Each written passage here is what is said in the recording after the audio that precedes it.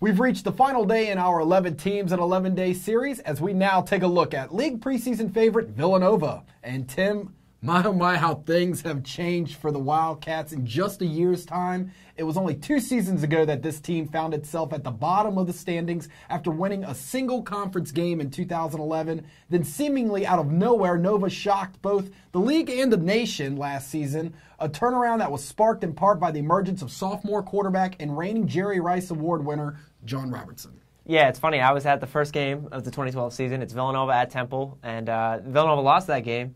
And this kid comes in, John Robertson, and he fared well as you can play in a loss. And all of a sudden, Nova starts getting a couple games. They start winning a couple games, and they're a force to reckon with. Kevin Monungai, he's a 1,000-yard rusher.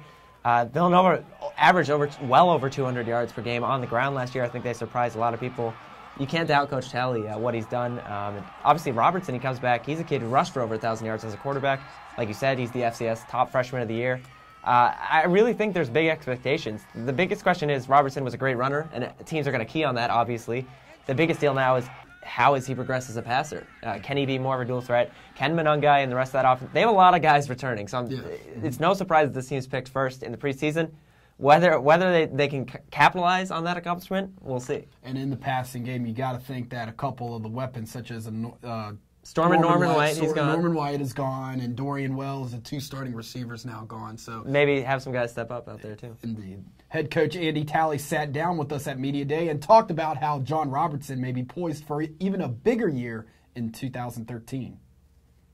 Well, it's hard for him to duplicate the season that he had. It was 2,000 yards throwing, 1,000 yards rushing, and a real leader. Now he's got to be able to manage the game in all facets, be a great leader, and be able to take us from behind, because as you know, to win in our league, you've got to do 2 things. You've got to be able to win on the road, number 1, and number 2, you got to win the close games. So I'm hoping that, he rises to the challenge and that this team will rise to those challenges. The Wildcats look to be strong on defense once again with the return of many of their starters, including 2 preseason All-CAA members on the defensive line in Raheem Cox and Antoine Lewis. Yeah, Lewis is a kid who jumps out to you right away. You look on tape and that's just a bad man. I don't want to be out there trying to run against him. And this defense, I think you mentioned, they took a lot of lumps 2 years ago, and Villanova, everyone they were beating up on Nova. They were running all over them. And kids had to play young. And these players now who've played young, you look at the Dylan Lucas, if he's healthy, if they can be healthy, and those guys who've played young and have experience, it's another scary thought, because last year the season ended poorly, but defensively they were solid throughout. So I think that's another strong point for this team moving forward. Absolutely, and to make sure to watch out for Antoine Lewis this year, Buck Buchanan Award watch list member coming into 2013. Let's hear from Coach Talley about his 2 leaders on the defensive line. Well, defensively, those 2 guys are the anchors. Antoine Lewis is a 4-year starter and an all-league player 2 years in a row, as is Raheem Cox. Raheem is a pro prospect and a guy that everybody looks to as a pass rush guy, maybe at the next level. So those are the anchors for our defense. Joe Sarnice is an outstanding safety that makes all our checks in the secondary. So this is pretty talented Villanova defense coming back. The Villanova Wildcats now go from being the hunter to the hunted entering the 2013 season. Tim, they appear to have all the talent and experience on both sides of the ball to repeat as conference champions and make an even deeper run this year in the postseason. And, of course, many of us can't wait to see what John Robertson has in store for us in his sophomore season. I think you just said it perfectly. This team was lying in the weeds last year. They kind of had an idea, I think, of if they had potential. And then this year, the spotlight's on them. The limelight is suddenly coaches pick them to finish preseason. You look at all the preseason polls.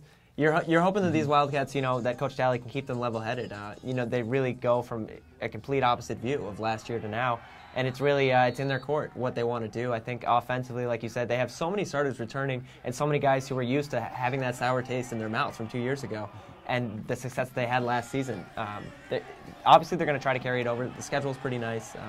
I think Villanova in general, a lot of expectations, but if any coach can keep the guys sailing straight with the task ahead, I think it's Coach Talley, and it should be another exciting year in Villanova. Villanova kicks off its season this Saturday, August the 31st, against Boston College, a matchup that can be seen live at noon on ESPN News.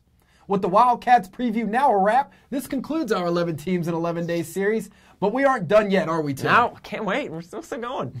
We'll be right back here tomorrow for the first episode of This Week in CAA Football, our weekly series where we break down the big matchups, storylines, and more over the course of the 2013 season.